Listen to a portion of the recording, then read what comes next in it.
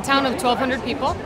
Welcome to Jeff Davis County in Fort Davis, Texas. So how many of you registered to vote? This is a huge turnout for this little town. We're proud that you're here. This is a standing room crowd only.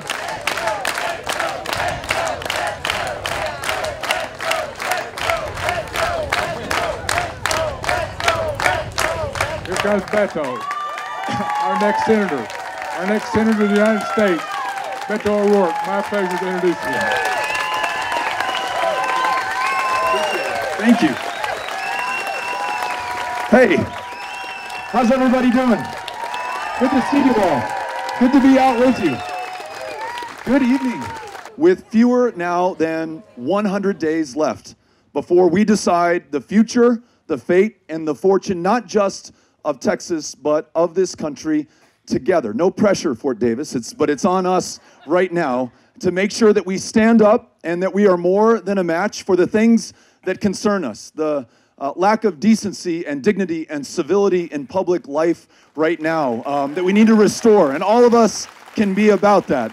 I feel like people are tired of what's coming out of Washington right now and ready for something different, a different message than what we've been getting. I'm ready for a change in this country, and it seems like he's a leader in that. In the last 3 months, by taking PAC money, by drawing from a national fundraising base after he ran for the presidency, Ted Cruz was able to raise more than $4 million in just 1 3-month period. But in that same period of time, without a dime from PACs, with an average contribution of $33, every single one of those contributions coming from a real live human being, we, to his $4 million, raised $10.4 million in that same period of time. So this is the answer to the challenge that we have. We got to win this and win this the right way. I think he really is doing a great job of reaching across the aisle to connect with people that would ordinarily never even think about voting, for a Democrat. But Beto's not your normal Democrat. He's a real Texan.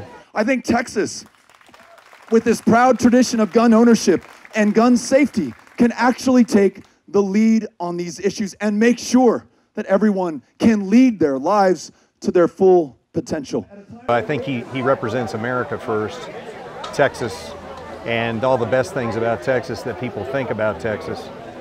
Being straight up, being open and honest, and caring about everybody. I support Beto because he supports, I think, the way America ought to be. We're a humane society. We're not what we are today. We always have been. I'm conservative, but I'm not so conservative that I don't have room for everybody else. No, never forget you. Thank you. Yeah. Hey, great. How are you? Congratulations. Thanks for coming out. Can we scoot this up a tiny